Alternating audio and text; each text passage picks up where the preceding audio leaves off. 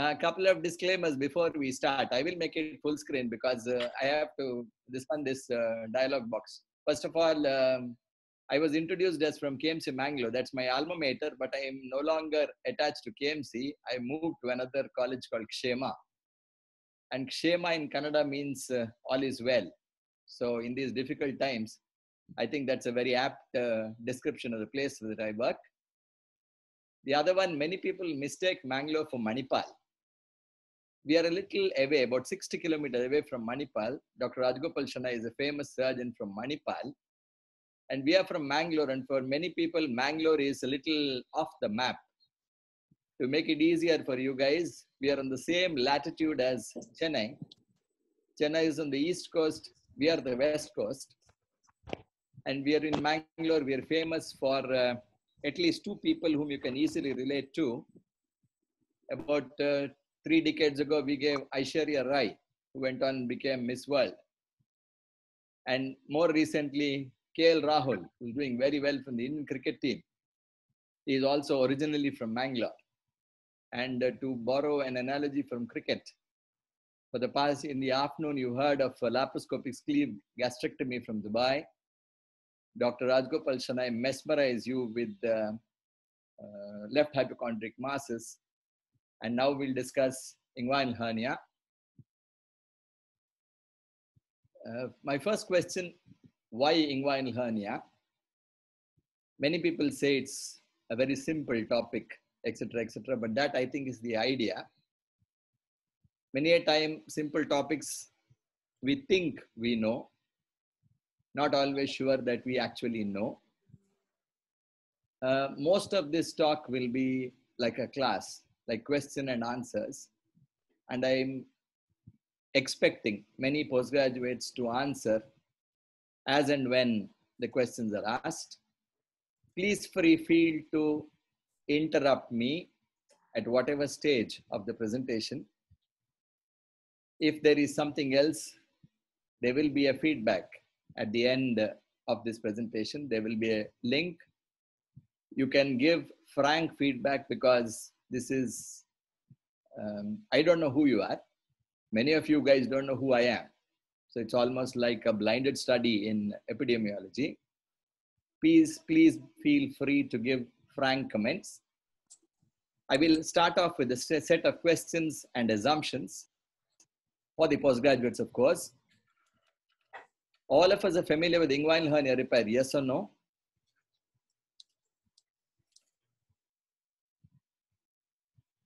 All of us are familiar with inguinal hernia repair, yes or no? Yes, sir. Right, okay, right. Yes. All of us have independently done inguinal hernias, yes or no? Yes, sir. Yes, sir. Yes, sir. Not many voices saying yes. I presume yes. Okay. For those of us who have done inguinal hernia repairs, we've used mesh and we're very comfortable with what are called pure tissue repairs. Both, one, the first or the second? Mesh. Mesh. Mesh. All of us or some of us have seen or done pure tissue repairs. Yes or no? Yes, sir. Yes. Okay. Some of us have not, is it? Some of us have not seen pure tissue repairs? No, sir. No. sir. Okay, doesn't matter. Doesn't matter. Laparoscopic hernia repair is familiar, not very familiar, unfamiliar. Familiar. Familiar. Very familiar, sir. How many of us are unfamiliar with laparoscopic hernia repair? Postgraduate level? I'm unfamiliar, sir. I'm sorry?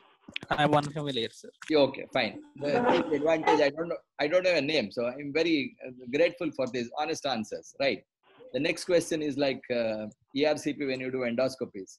How many of us have done independent lap hernias? No. No, sir. No, sir. No, sir. Oh, welcome to the club. Does not matter. Okay, right. So with this basic knowledge, we'll go on to this class. We'll start with anatomy, go on to certain specific scenarios, and then see what we can learn over the next 45 to 50 minutes. Right. Before we go, this question. 22-year-old male intern presents to you with the right indirect inguinal hernia. What will you do? I can see 3 names here, Tarshan, Ved Vyas, and Santosh. Anybody, please answer. It's herniorrhaphy, sir. Right inguinal herniorrhaphy. One. Open. Open hernioplasty. They wanted to do a right inguinal herniorrhaphy. I will offer, sir, that open inguinal herniotomy and mesh repair, sir. Herniotomy and mesh repair becomes what we call a hernioplasty. Okay. Anybody else? Any other options, please? Right inguinal hernioplasty. Hernioplasty means you will use a mesh. Mesh repair. Okay. Anybody is symptomatic expectant management. No, he's symptomatic. That's why he's come to you. He was the junior in college, so he's admired your work as a surgery postgraduate, and he's come to you because he's got immense faith in you. Symptomatic. He says Herniorrhaphy, sir. Herniorrhaphy. No mesh. No, sir. No mesh. Okay. We'll see. We'll keep it at that. We'll find out. Yeah, we'll see what the evidence for against is a little later in this discussion. After we finish, go on to anatomy, etc., etc. Right. This is how the basic anatomy will look like of the inguinal canal. You can see my cursor. Yes. Yes, sir. My cursor. Right. This is the external oblique aponeurosis muscle. Aponeurosis. What is important to know is the external oblique aponeurosis continues down as the inguinal ligament. Right. So you have the anterior wall, which is continuous with the floor. This is the posterior wall of the inguinal canal made up of the fascia transversalis. And there is an opening in the posterior wall, and that is the deep inguinal ring. There is an opening in the anterior wall, what is called the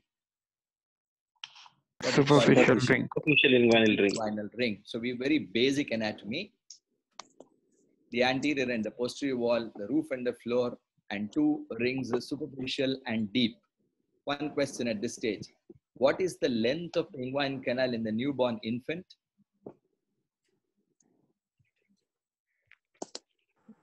Both deep and the deep and both superficial are rings overlap are each other. overlapping, sir. The deep and the superficial rings that overlap each other. So Not yet formed. So the inguinal canal is not yet formed. It's very important to know that there is hardly any inguinal canal in the newborn infant. As the child grows, you find because of the differential growth of the muscle, because the lower limb is putting traction, you find that the inguinal canal is formed to reach the adult size of approximately 4 centimeters. So there are two rings, I said. The superficial ring is in the external oblique aponeurosis. The deep ring is in the fascia transversalis. The posterior wall is formed of the fascia transversalis, and many of us believe that hernias are caused because of a weakness in the posterior wall, of importance when you are repairing hernias.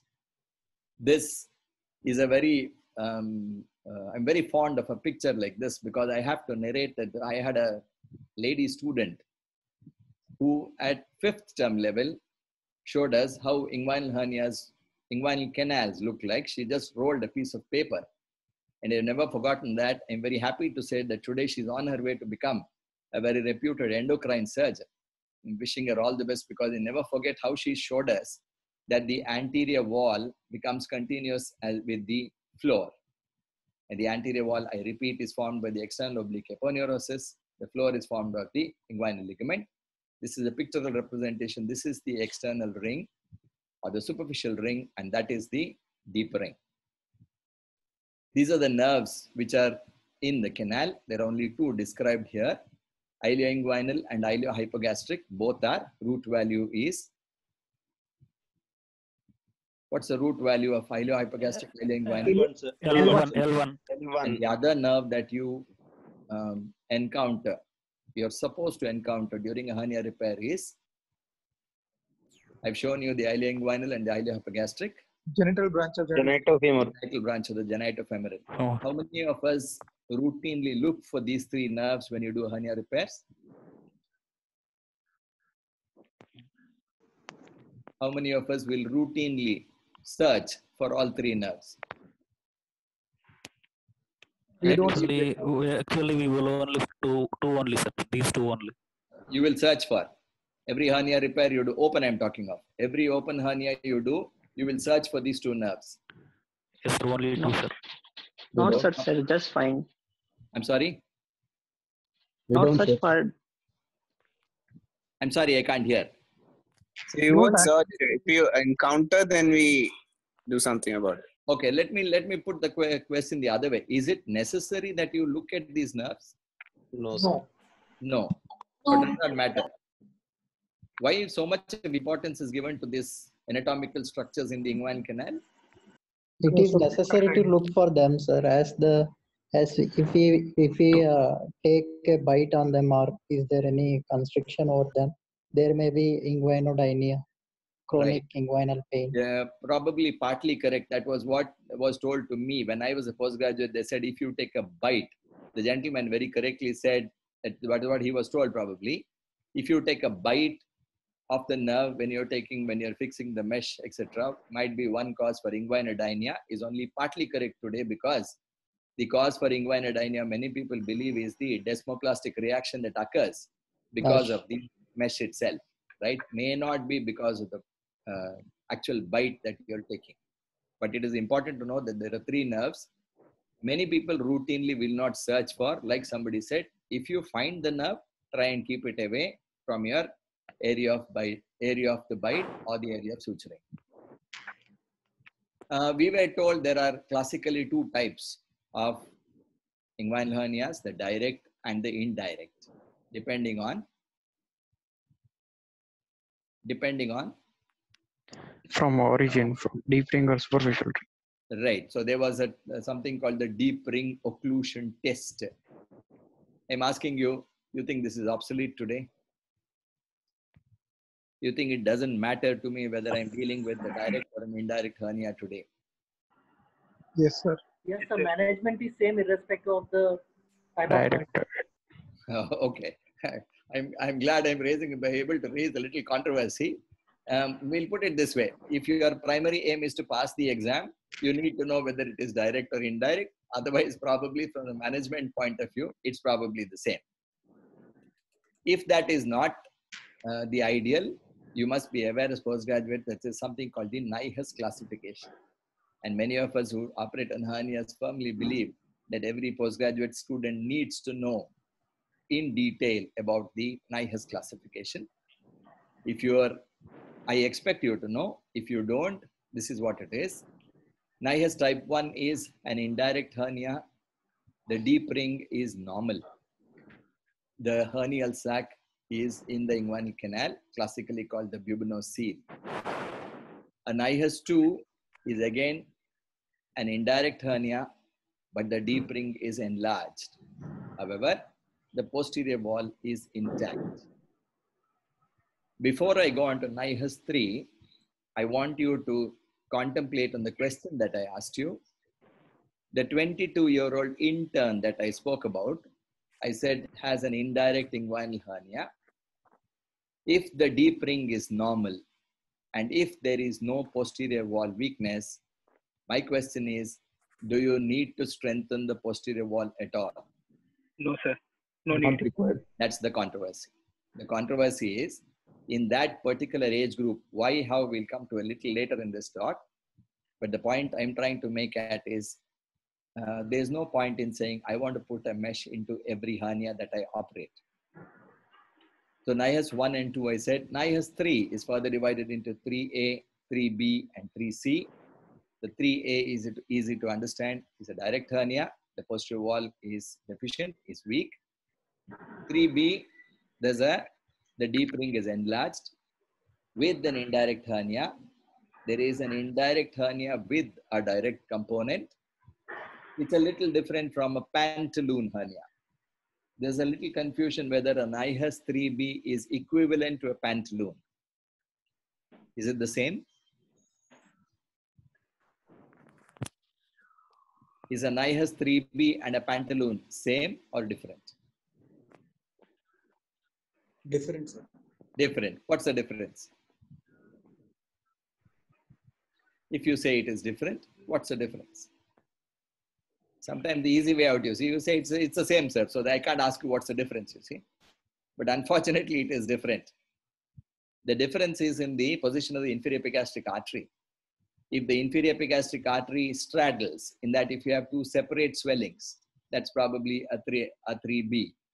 If the inferior epigastric artery gets lifted up with, or the entire posterior wall is lifted up, including the inferior epigastric artery, it's usually called a pantaloon. There's a slight difference. A 3C is a femoral hernia.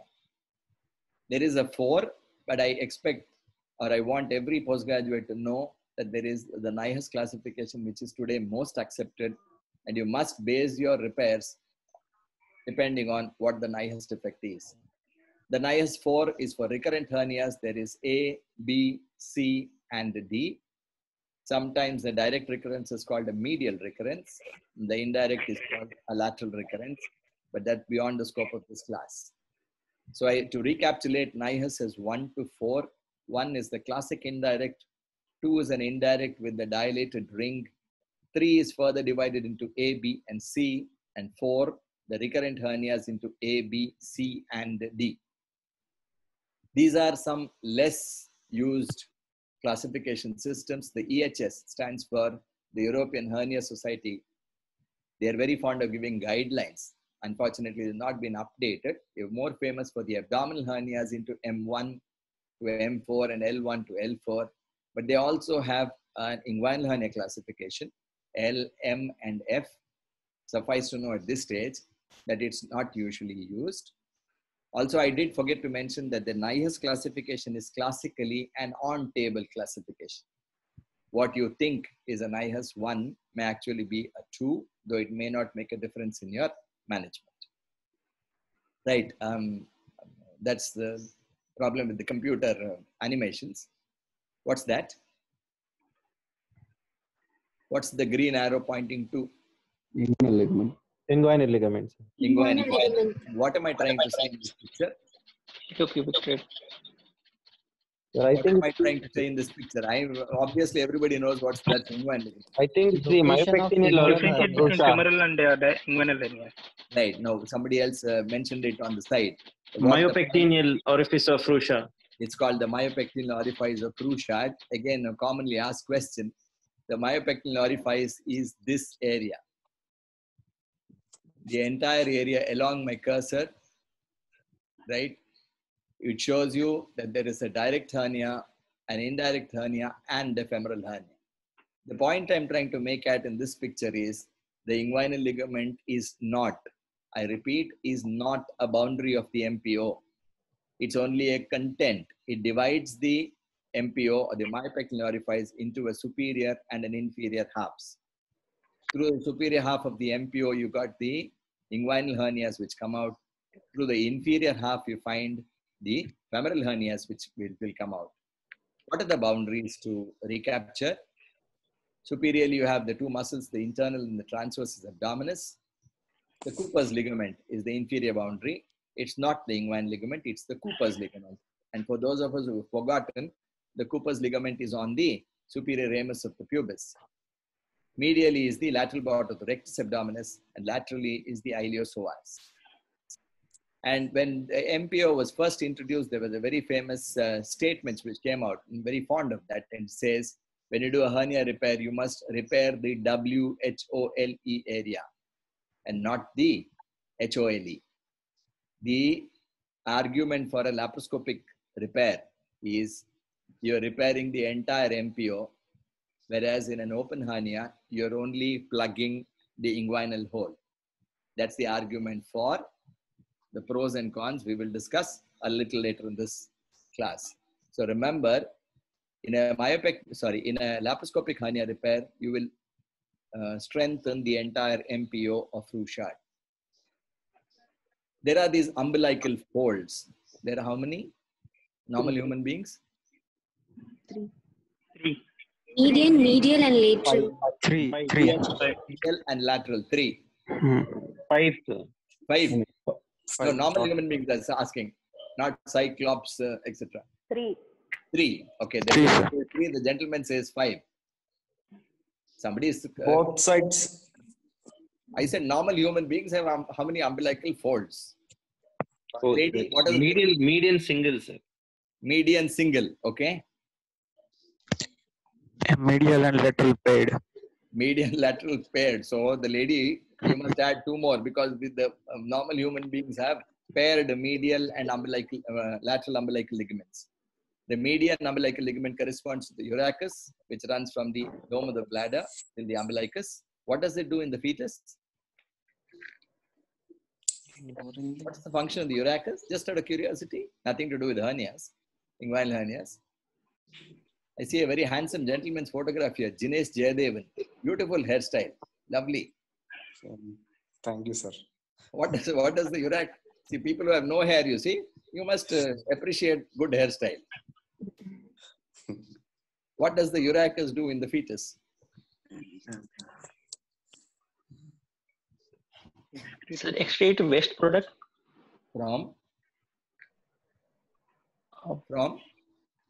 From bladder. Bladder to? Bladder to umbilicus, sir. And then what happens? Sir, urachus forms a common channel in embryological life for both excretory product from kidney as well as GI tract, sir. Okay, genitourine, whatever. Okay, fine. But what happens? It extends from the dome of the bladder to the umbilicus. Then what happens? Where does the waste product go? Into the umbilicus. Right, via the placenta. Okay, not relevant for hernias. The medial umbilical ligament is paired, obliterated umbilical artery ligament, and the lateral one corresponds to inferior epigastric artery. Can somebody unmute because my voice is echoing? So there are 5. Somebody will have to mute the mic. There is echoing. Right, there is one median and a pair of medial and lateral umbilical ligaments. At this stage, where do you find indirect inguinal hernia on laparoscopy in relation to the umbilical folds?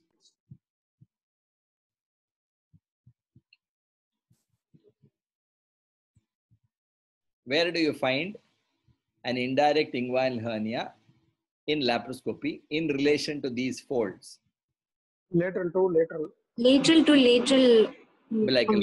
True. Right. Where do you find the direct inguinal hernia? Medial to lateral. Between the medial. Is it between the medial and the lateral or between the median and the medial?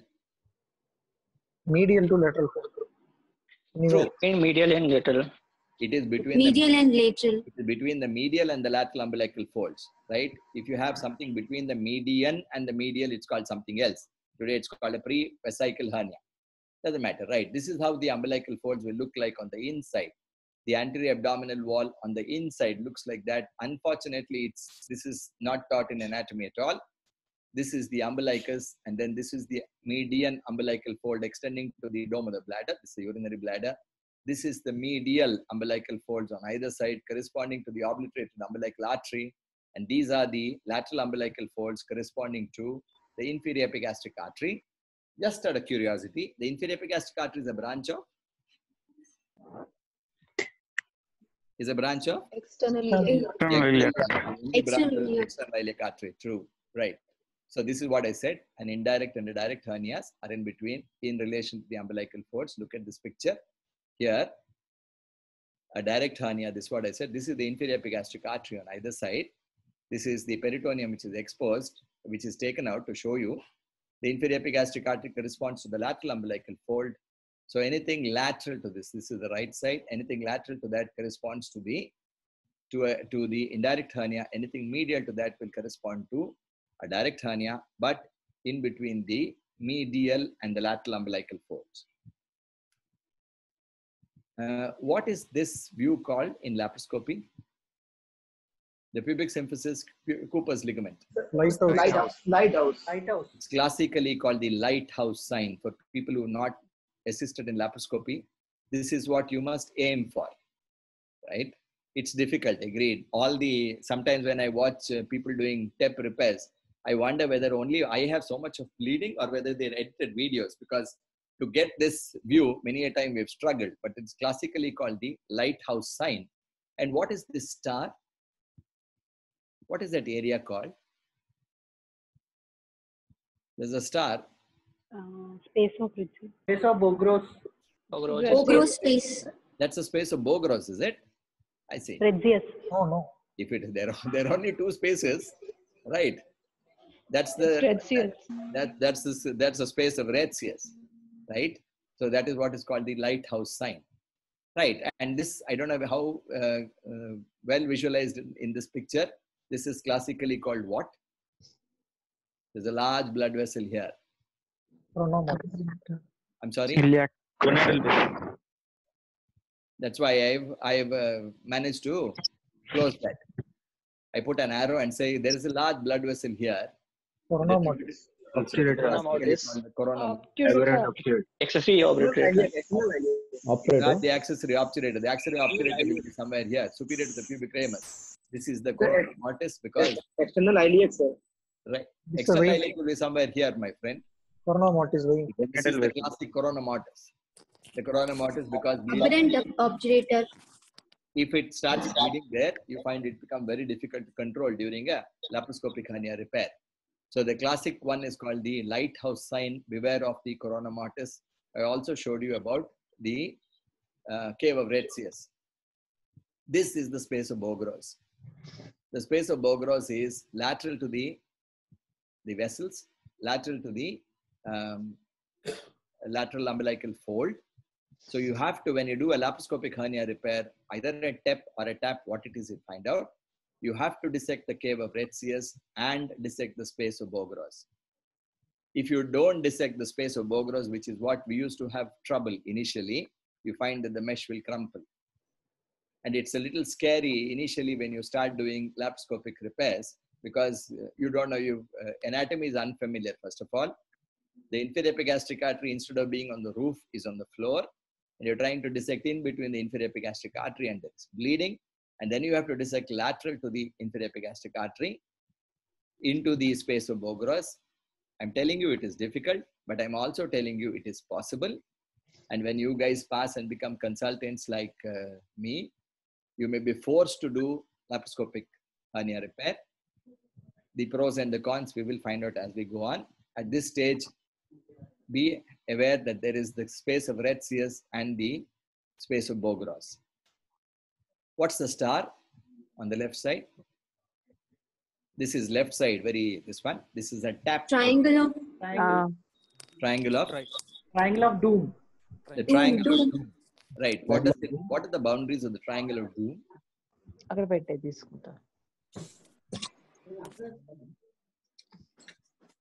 are the boundaries of the triangle of doom? It's medially the testicular vessel. By vessels. Right. This is the left side. Look at this. The TV stands for testicular vessels. the testicular vessels. The VD Vast stands difference. for vast difference in the male. Right? Apex by the peritoneum. This is where the Inguinal deep ring ring. is, or the internal ring is, and this is the inferior epigastric vessels forming the lateral umbilical fold. Why is it called the triangle of doom? Contains the external iliac Find that the vessels. external iliac vessels, the artery and the vein, are the content of this triangular area. When you're doing a TEP repair, you won't find the bowel here. You're going outside the peritoneum. The reflected edge of the peritoneum will form the lower boundary of this triangle. So the triangle of doom lasts usually, I repeat, bounded by the testicular vessels or the vas deferens medially and the peritoneum. This is the other picture on the right side. Again the same, this is the triangle of doom and this is the triangle of pain. Lateral to the testicular vessels is the triangle of pain because you find that the nerves are all present in this area. And this is a question asked often, sometimes in theory, many a time in practical. What is the importance of the triangle of doom and more important, triangle of pain? What's the importance of the triangle of pain? I'm sorry? Tacker should not be applied. No fixation device. The mesh, no fixation device for the mesh lateral to the gonadal vessels. So this is again a pictorial representation. The D stands for a direct hernia. The I stands for the indirect hernia, the areas. F stands for the femoral hernia. This is the triangle of doom, and that is the triangle of pain. So this is obviously a right-sided laparoscopic hernia repair. What causes a hernia at the end of all that? Why do you get a hernia? Weakening of abdominal musculature to increase the abdominal pressure. Abdominal pressure. Fascia weakness. Increase pressure. Pediatric hernias? Processus vaginalis. Processus vaginalis. Congenital or acquired. Congenital mainly due to patent process vaginalis.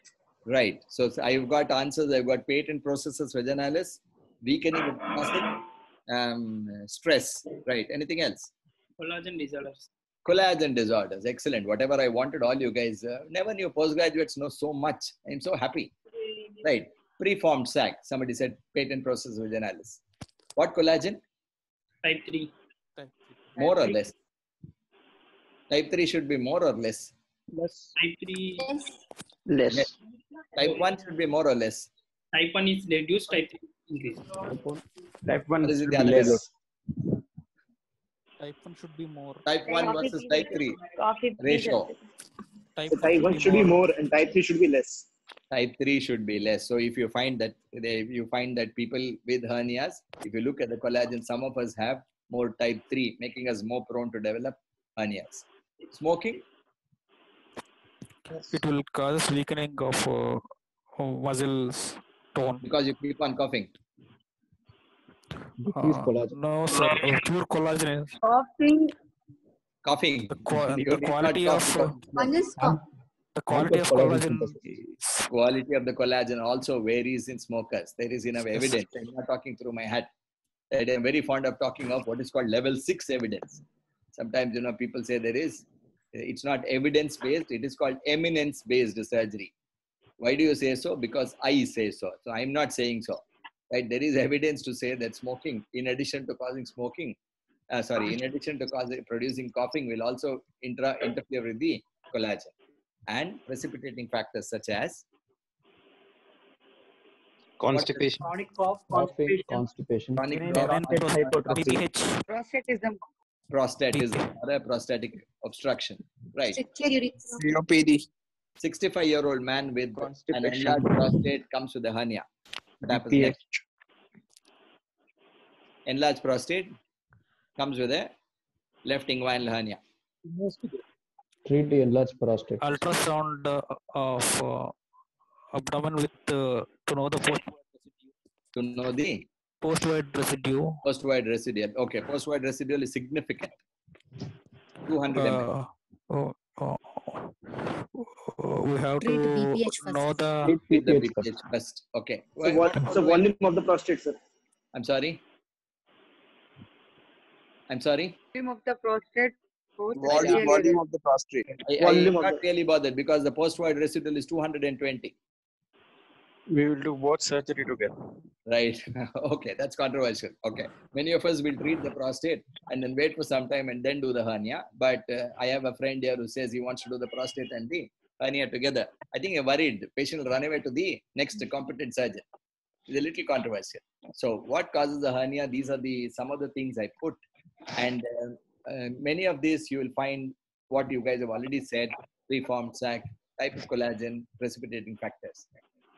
Clinical examination, I put 2 question marks because I'm asking you deep ring occlusion test, ring invagination test, Malgain's bulges, 2020, needed, not needed? Deep ring occlusion test is needed. Because? To know the direct or indirect hernia. I thought sometime ago you were the guys who said it does not matter to me if it is direct or indirect. Exam point of view. In clinical From the examination. exam point of view, guys become smarter. Okay. You have to pass an exam. Yes, I myself got into trouble recently in Bangalore. You found that there were people who said, I think Rajan sir was also there. I don't know if Rajan sir is listening to this. Malgain's bulges was the point of contention there. I was one who said that Malgain's bulges, it doesn't. Malgainan bulges. Yes, lady. The lady said something and then the voice tailed off. She stopped talking. There's some problem with your mic.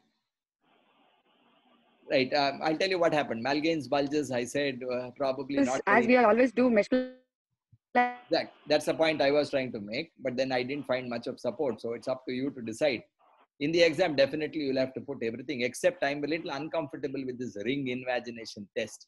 It's not very comfortable for the patient. Wherein the classic ring invagination test is a superficial ring invagination, wherein you get your finger from the scrotum up into the superior ramus of the pubis. It's a little uncomfortable for the patient, so probably best avoided. But deep ring occlusion test and the Malgains bulges, probably you can do till you pass the exams. But I will insist that you do a rectal exam in the male. We said benign prostatic hyperplasia. Ideally, to do a rectal exam when you suspect benign prostatic hyperplasia, when will you do?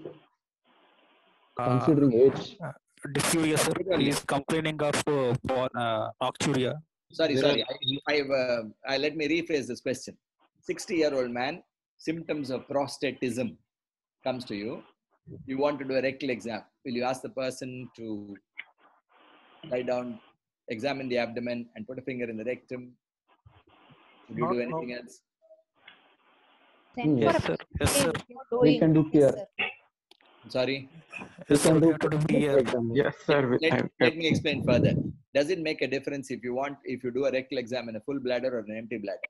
So PSA before doing PR. That agreed. But would you do a rectal exam on a full bladder or an empty bladder? Or makes no difference. Empty bladder. Empty bladder. It makes So what will you do? Ask him to. What will you do ideally? Nobody does. Catheterize, empty the bladder, then Catheterize the bladder and empty it out. Right. Ideally, you must catheterize the bladder because you are here dealing with a person who has symptoms of outlet obstruction. So ideally, you must put a catheter before you do a rectal exam, but that is, nobody does it. Why is it important? Because if you have a full bladder, you find the base of the bladder gets raised up. The bladder becomes an intraperitoneal organ. So the prostate also will falsely be raised up. So you may diagnose an enlargement out of proportion to the actual enlargement of the prostate. So that's the point I want to make. Ideally, on a catheter and empty the bladder, but not that. Abdominal ultrasound, somebody already said a post-void residual in the male. You want to look for. How many of us are happy treating inguinal hernias without investigations? You're same. 22-year-old intern comes and says, operate. Chest X-ray, etc. Ultrasound, needed, not needed? Needed. You want to do a chest X-ray and an ultrasound? Yes, sir. Why? Your colleague, no, is fit? Absolutely. Documentation. Documentation. I suppose that's somebody hit the nail on the head. Documentation probably. Yes. Laparoscopy, chest X-ray. Laparoscopy? Sorry? For anesthesia purposes. Anesthesia purposes. Okay. We have anesthesia friends who will say it's okay, does not matter. But I suppose somebody hit the nail on the head and said documentation. Yes, probably yes. To treat. Anybody for conservative treatment? No, sir. No. No, sir. No, sir. No, sir. No. Most of us will agree and say no. No trust. Right? So we will operate. The types of operations classically divided into herniatomy, herniorrhaphy, and a hernioplasty. Most of us will land up doing a hernioplasty. My question, what's the place for a herniatomy in 2020? In children, sir. Only Children. congenital hernias. Congenital hernias. Anything else? Congenital hydrocele. Hydrocele. Agreed. Anything else? Female hernia. Direct hernia. We have Direct hernia, you want to do a herniatomy. I thought direct hernia, there is always a weakness in the posterior wall. We just now said nihus. Female hernias. Female inguinal. Female hernias, you do herniatomy because? Sir, all hernia we have to In do. pediatric age group will go herniatomy. No, sorry. There's a little confusion in this. All hernias, we will do a herniatomy is true, but then it's not called, you don't stop with the herniatomy. You will either, you strengthen the posterior wall, either a roughy or a plasty. My point is, Is there an indication for a pure herniotomy only? Female inguinal hernia. Why is that? Pediatric hernias. I'm sorry? Yeah, pediatric hernias is said. Congenital hernias, congenital hydrocele, yes. Is there any other indication? NIHS type 1. NIHS type 1, what will you do? Angulated hernias. A NIHS type 1, what will you do? In an obstructed strangulated hernia, you will not put a mesh. Agreed. That's the other way. I'm not discussing complications today at all. My specific question, if you have a NIHS type 1, what will you do? Herniorrhaphy. Why would you want to do herniorrhaphy? Herniotomy. The person who said herniorrhaphy, in an NIHS type 1, why would you do a herniorrhaphy? Why? How do they define a NIHS type 1? There is a sac. The ring is normal. The wall is normal. So why would you want? I'm sorry. Your voice is not carrying through, lady. Some problem with your microphone. Right, I'll tell you because we can't keep stalling here. Congenital hydroceles, congenital hernias, yes. Young adult males is the controversy. If you look at the guidelines, there is no consensus below the age of 30 what to do. And why is that? Abdominal muscle strength will be adequate, so it's controversial whether to put a mesh or not. Okay, that's one way of looking at it. But let me put you the other way. Is there a problem if you put the mesh? No, there's no problem. No problem at all. Sir, the muscles will get enlarged while growing up. So yeah, I mean, at 22, 23, many of us have already grown up, at least physically. Mentally, we continue to grow. Is there a problem of putting a mesh in young adult males? Yes, sir. What is it? That's the mesh-related complication. Foreign body sensation. Oh, the female does not get it. Pain. The lady was very vehemently said that female inguinal hernias, you do a herniectomy. I'm not talking personal experience. Have you heard anybody mention about this? Or there is no controversy? I draw your this one to this paper which says very clearly that there is evidence to say that infertility may be associated with mesh repairs. Open hernias may be more prone, the young male may be more prone to develop subfertility or infertility after open hernia repairs compared to laparoscopy. And that's why they suggest a laparoscopic repair, this paper. But we've gone one step further. We're asking if there is a NIHS type 1. If you have a young adult male, it may be enough if you do a herniectomy, because I don't know whether urology friends here, we've had the urologists will routinely come across people who've undergone bilateral inguinal hernia repairs, the young male presenting with infertility because of a complication called IVO. Have you heard what that is? After open hernia, I'm talking of. Have you heard of a complication called IVO after inguinal hernia repair? No, sir. There's a complication called an inguinal vasal obstruction. It's not mechanically obstructing the vas deferens. It is, like somebody said, the desmoplastic reaction. And if you do a bilateral mesh repair, one of the complications that you must be aware is subfertility or infertility. So beware. Don't put meshes for everybody unless it is absolutely essential. Sir, here the conclusion is the results of our review suggest that open or laparoscopic procedures with mesh hernia have no significant effects on male infertility. Yes, agreed. They said the laparoscopy is probably better for preserving testicular function. There is, if you look at the guidelines, I urge you to read a paper called the Hernia Surge. It's a large document where it says there is no guidelines to say what to do for young males, right? Because we're not happy putting meshes, right? Okay. What you do in college does not matter at all. If you believe that your person needs a mesh, you put a mesh.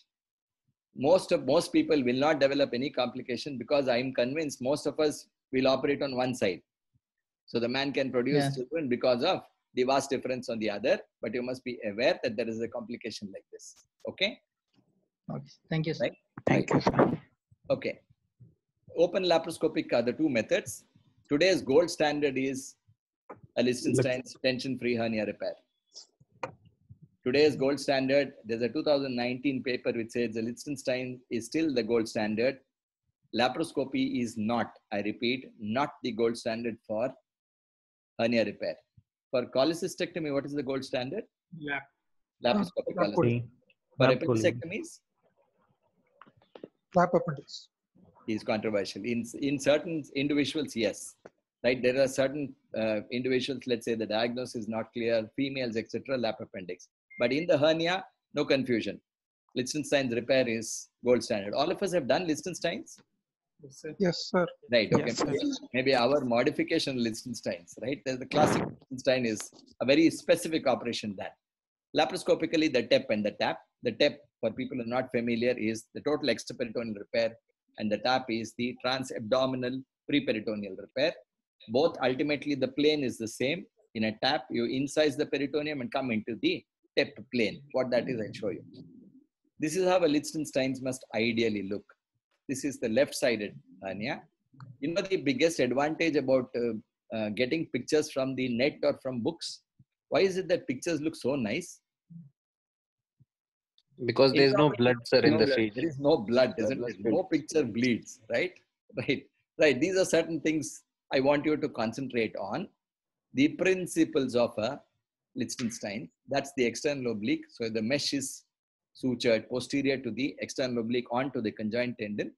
Here, the picture shows they've stapled it onto the rectus sheath. We'll put sutures. The pubic tubercle is here. I'll tell you what that is. And then we suture to the inguinal ligament. Right, certain principles with this in mind. You must use a mesh of adequate size. It's usually a little larger than the defect because to avoid recurrence. Shrinkage. The mesh Shrinkage of mesh. Mesh will shrink over time. How much does the mesh shrink over time? 30%. Approximately 1/3. 30%. Approximately 1/3. True. So you must have adequate overlap. There must be a concept called medial overlap. Means, what's this medial overlap? We put mesh 2 centimeter more medial to the more medially. You have to put a mesh at least a couple of centimeters medial to the pubic tubercle when you're doing open repair. The same principle with laparoscopy. With laparoscopy, when you're doing bilateral, you'll find that the two meshes are overlapping each other. In an open hernia also, please develop this habit. The medial end of the mesh will be at least 2 centimeters medial to the pubic tubercle. Fishtailing for the cord, however, vertical, horizontal, doesn't matter. You make space for the cord. What has changed last 3-4 years is this. It's a little difficult to digest, but there is evidence to say that you must use delayed absorbable for the upper flap. A delayed absorbable suture such as? TDS. Right.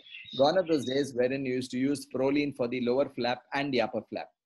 For people who are not familiar or have forgotten, a Liechtenstein's repair will include suturing the mesh to the inguinal ligament inferiorly and the conjoint tendon superiorly. It is better, it is preferable that you use a delayed absorbable like a PDS for the upper flap because compared to proline, because there must be a reason. Because otherwise, government hospital to get PDS, etc. is difficult. Because you're hoping that even if there is inguinal because of nerve entrapment in the upper flap, once the sutures get absorbed, the inguinal may go away. You must realize that the fear of using absorbable sutures in the upper flap is before the desmoplastic reaction happens, the mesh gives way. It may get a recurrence. That's why they said use delayed absorbable ideally. This is the point I'm trying to make at. This is the mesh, whatever mesh. The star is where you must suture the pubic tubercle in open hernia repair.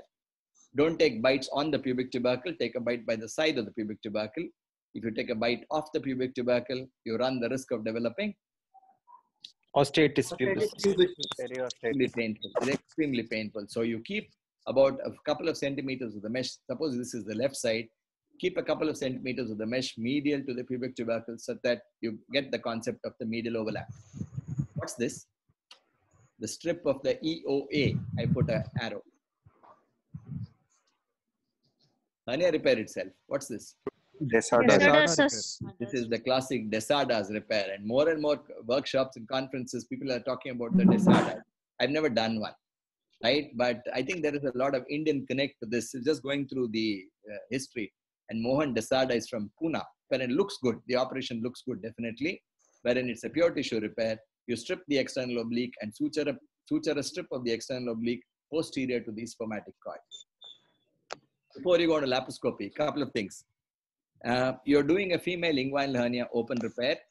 What do you do with the round ligament of the uterus? I want to put a mesh. It can be removed. Can be removed. I was also told can be removed, but today it's advisable probably not to remove it and you protect it like the spermatic cord. Though nothing may happen. I repeat, nothing may happen if you take out the round ligament of the uterus. Right. The laparoscopic hernia repairs are two: the TEP or the TAP. I'll discuss about the TAP. TEP is similar. There is something called the TEP plane. For people who are not familiar, I'll show you a picture. You make an incision by the side of the umbilicus, incise the anterior rectus sheath, retract the rectus muscle from medial to laterally to get into the posterior rectus sheath at or just below the level of the umbilicus. And then you travel in the posterior rectus sheath till the arcuate line. And that is, what's this arcuate line? Lower limb. Between umbilicus and pubic. What's the significance? Midway between the umbilicus and the symphysis pubis, yes? Sir, a posterior rectus sheath is deficient. Rectus sheath is not. Rectus sheath. Once you go beneath inferior to the arcuate line, you get into the extraperitoneal space. There's a technical term called parietalization. Means parietalization of what? Okay, I thought guys have said we've done a scene laparoscopy. Parietal peritoneum. What do you do? Parietalization of the cords. Parietalization of the cord. That's right. So you separate the cord structures so that you can see the vas deferens turning medially into the pelvis, and then the parietal peritoneum is this one dissected inferiorly. So the entire spermatic cord, you can actually see the vas deferens going away from the testicular vessels. That's called parietalization. You must dissect the space of Bogros and the space of Radius. We've already shown what the Bogros space is. This is how a TEP plane will look like.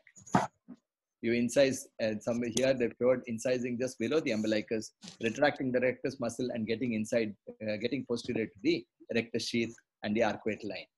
This is how a hernia defect will look like on laparoscopy. This is obviously a what repair? TAP. A TAP repair, a TAPP repair, because the view is inside the peritoneum. And probably the last slide before you go on to certain controversies, because it's already 6:26. This is how the mesh will look like. So you must put an adequately sized mesh covering the entire MPO. Most people will end up putting a 15 by 15 mesh. It's difficult to put a 15 by 15 mesh if you don't do adequate dissection of the space of Radius and the space, especially the space of Bogros. You find that the mesh will start crumpling. Right, couple of questions, guidelines, etc. as we wind down. 55-year-old man presents with right inguinal hernia, complains of pain, left groin, has a cough impulse on examination. My question, will you explore the opposite side? Laparoscopy, you can see. Laparoscopy? You can see occult hernias. Occult hernias you can see. Okay, you see a small defect, opposite side. Yes, sir. Explore the opposite side. I'm sorry? The gentleman says he wants to do a laparoscopy. He didn't say TAP or TAP. TAPP, bilateral TAP. TAP. You want to do a TAP. Okay, suppose you do a TAP. No. To see. TAP, bilateral. There's in between. I can't hear. Occult hernia, only in TAP. We have to dissect to see. It's very difficult to see occult hernias in TAP. Very difficult to see. I see. We've not done proper dissection.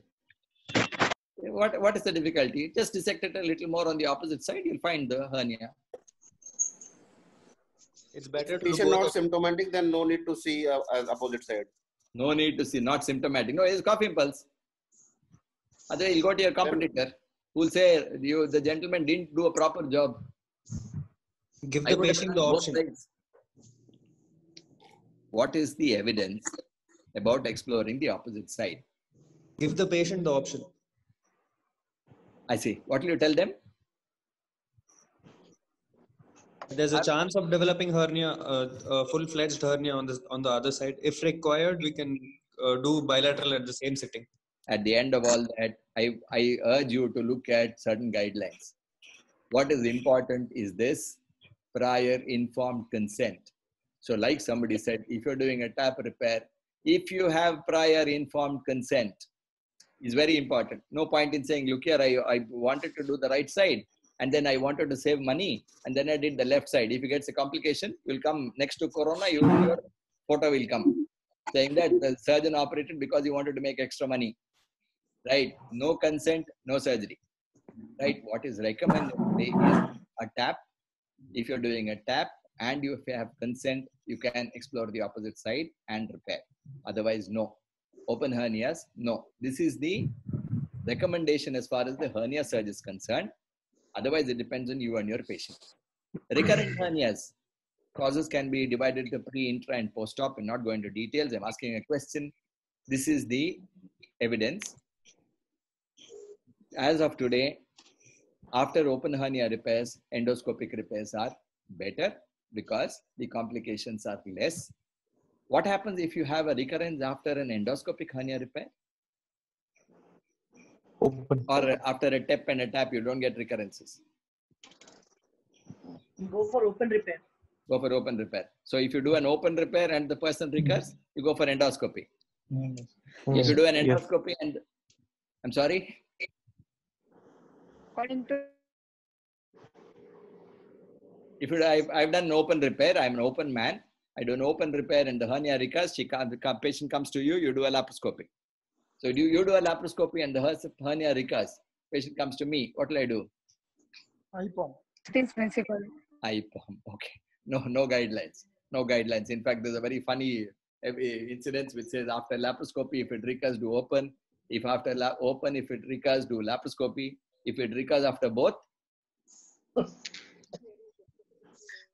if it recurs after both, refer the patient. Excellent. I wanted to say send the patient to Dr.Patta Radhakrishna sir. I'm extremely grateful to sir for giving me this opportunity. Right? As we conclude, I have just one more request from you guys. There is a feedback link. It must have come. I've asked Radhakrishna sir. A wonderful lecture, Rajesh. I wish you continue for half an hour more. 1 hour is enough, sir. So just above, you click the chat box. Just above the chat box, there's a thing called file. You click that file, and in which you find the feedback form, and you just click the appropriate option, right? Yeah, my point is this, sir. I'm not sure people are so extrovert enough to put it on chat box. Many of them may have some comments to pass which they don't want to make it public. So why not give them the link? Yeah, that's a good idea. But I don't know after we need to how to extract that. You should tell me. But anyway, if some of you want to write on chat, these days everybody writes on chat. Whatever you feel like you should, because Where do you click on that, sir? I have no idea. You just click the chat. Okay. Chat box. Above the chat box, there's a column called file. File. In the chat box, right lower corner, there the 3 dots will be there. Yes, sir. Yes. So that's not that one. Not that. Okay. On the chat box, I'm trying to figure out. 1 minute, sir. If you go back, go to the uppermost part of the chat. Yes. There's a feedback form. 1 minute. Yeah. I think it's the other screen. Just a minute, sir. Just a minute. Let me see. Zoom group chat. Yeah, because my problem is in the Mac, there's everything, sir. Just a minute. I hope the participants can get that. If you go into the group chat and roll the thing to the beginning, the very first thing, you'll see the LGS feedback form. Okay, sir. Okay. Right. It's there. It's there, I believe. Okay. I have another computer here. Just you can double click it. Yes. I'm requesting, there are quite a few of us here. I'm requesting you, please give frank feedback. So I have a question. Please do. Why are patients who have undergone open appendicectomies prone for hernias? So I wish some other colleague of yours answers this question. His question is why people who undergone appendicectomies, open appendicectomies, prone for right side or left side? I mean the same side, sir, right? Same side, yes. Can somebody answer this for me, please? There's always a predilection for neuropraxia or any nerve of the ilioinguinal nerve. Which can... So, no, because the answer for ilioinguinal nerve, it's not accepted anymore. So that's why I was asking this question. Ilioinguinal nerve is not accepted, is it? Yeah, that answer is not accepted anymore. Why? Because that was the answer I was told also. I read also. No, they're saying it's more of a thoraco-abdominal nerves which are injured, which might predispose to hernias. I have no idea. I think Sir, Dr. Radhakrishnan sir can answer. Frankly, I have no idea. Okay, no, I don't know because I have read what was he says is not accepted. So I have no idea. Sir, I have another question, sir. Please. Sir, I'm listening to you from Sri Lanka. Yes. Yeah. My question is that's what are the factors we need to consider whether one patient is whether the patient is go for open or laparoscopy? Right. Very frank answer. Depends on what you are comfortable with.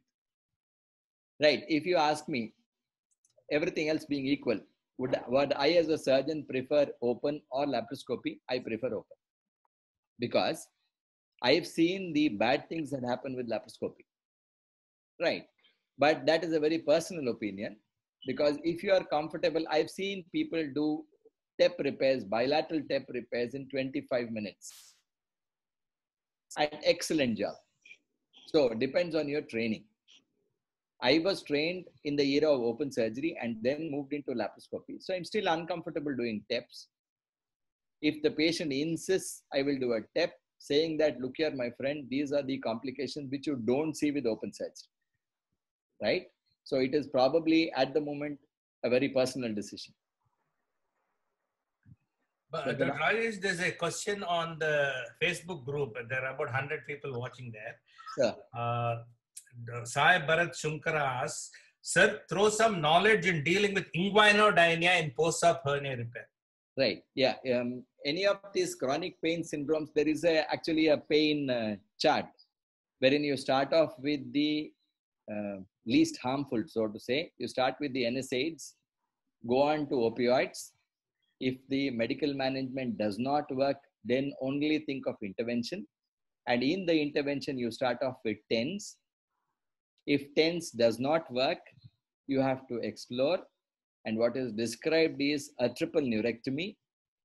Fully understanding, telling the patient before you do a triple neurectomy that it's a procedure which may not succeed. One, even if it succeeds, the pain may go away and you might get anesthesia/paresthesia.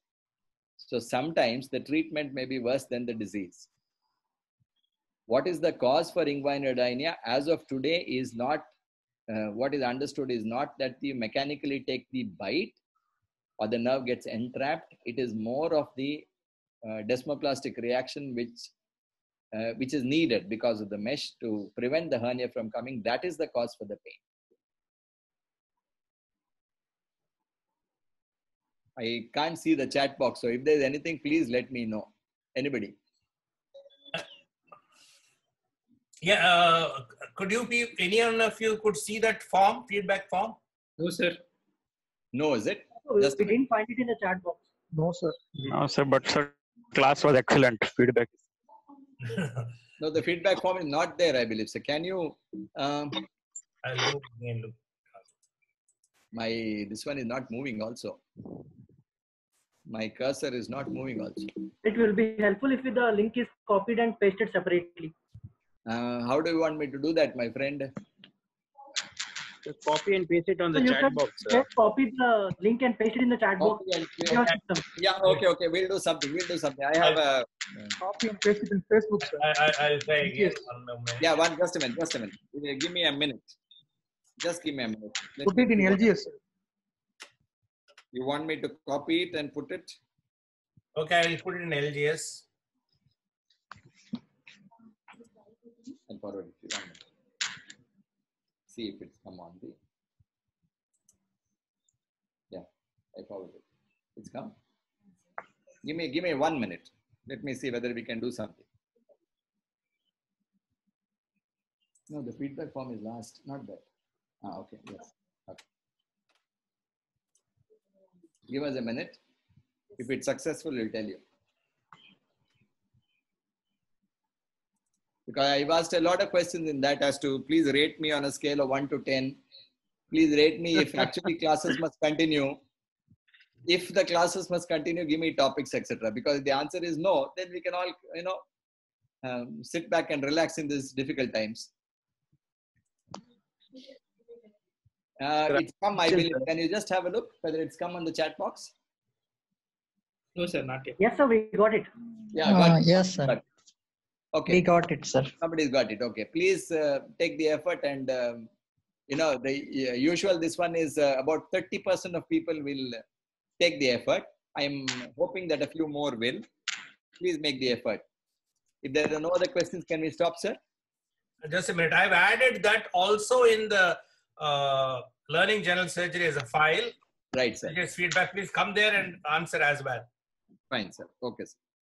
The name and the email is optional. So you can put Ritik Roshan, Saif Ali Khan or whatever. Doesn't matter. The name is, don't put your actual names, you see. Then you don't be truthful.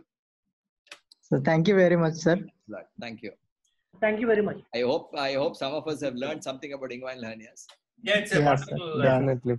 lecture indeed, Dr. I must thank Patta Radhakrishna sir again for the effort that he's putting. Thank Professor C.R. Ballal for introducing you and to a new world of learning.